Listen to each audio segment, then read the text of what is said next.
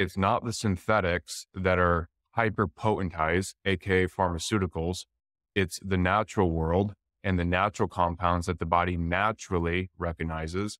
Because as you know, Meredith, when a pharmaceutical comes into the body, and of course, yes, they can be useful in certain times, in certain situations, of course, but as a whole, they are synthetic. The body is not going to recognize them as a natural compound for the most part, most of these substances.